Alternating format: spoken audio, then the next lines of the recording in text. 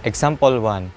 Let us find the common monomial factor of 3x cubed y squared plus 6xy cubed minus 9x squared y squared and rewrite this in factored form.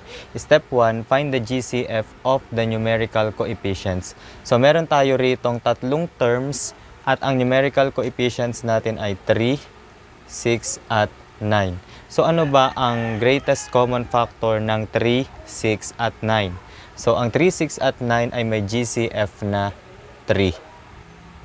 Next, tingnan kung ano-anong parehong variable sa bawat term. So, ang bawat term natin ay mayroong x at saka y. So, dahil may x at y sila, piliin mo yung variable na may pinakamababang exponent. So, sa x, ano yung may pinakamababang exponents? So, nasa second term siya, which is x. At sa y naman, ay ang may pinakamababang exponent ay y squared. So, we have the first term at saka yung third term na may y squared. So, that's it. We have the common monomial factor, 3xy squared. Ngayon, paano natin ito isusulat into factored form?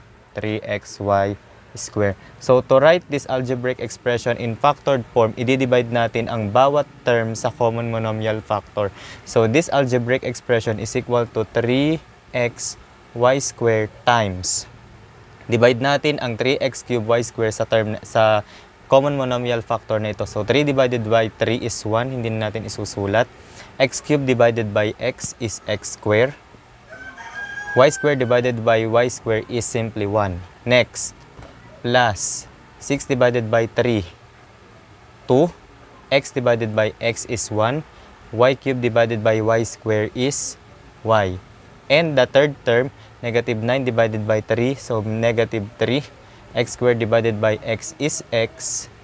And y squared divided by y squared is y. Sorry, 1. And we have this factored form, 3xy squared times the quantity x squared plus 2y minus 3x.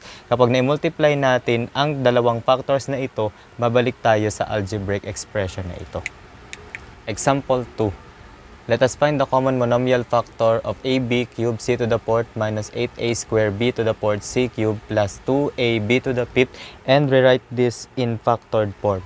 So to find the common monomial factor, unang step natin, find the GCF of the numerical coefficients. So sa unang term, ang numerical coefficient natin ay 1. Dito ay 8 at saka 2. Ngayon, ano ang GCF ng 1? 8 at saka 2. Okay, so simply 1. So hindi na natin siya isusulat. Next, tingnan kung ano-anong variables ang pareho sa bawat term. So ang bawat term ay may common na a at saka b lamang. Kasi ang ating third term ay walang c. Okay? So ang titingnan lang natin ay a at saka b. So piliin ang may pinakamababang exponent. Sa a, nasa first term siya at saka third term, simply a. Next, ang b naman ay we have b to the b cube, b to the fourth, and b to the fifth. So ang pinakamababang exponent ay b cube. So a, b cube.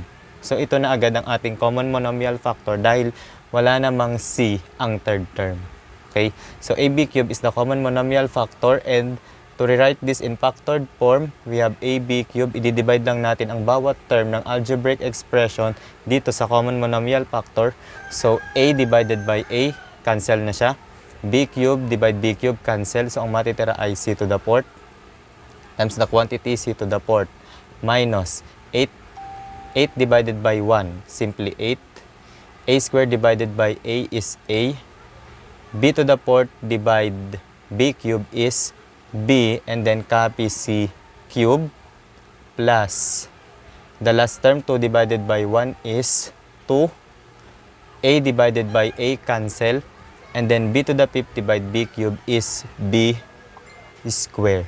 So we have this factored form, ab cube times the quantity c to the fourth minus 8ab cube plus 2b square. At kapag na-multiply natin ang factors na ito, babalik tayo sa ating algebraic expression. So itong ab cube ay ang ating common monomial factor.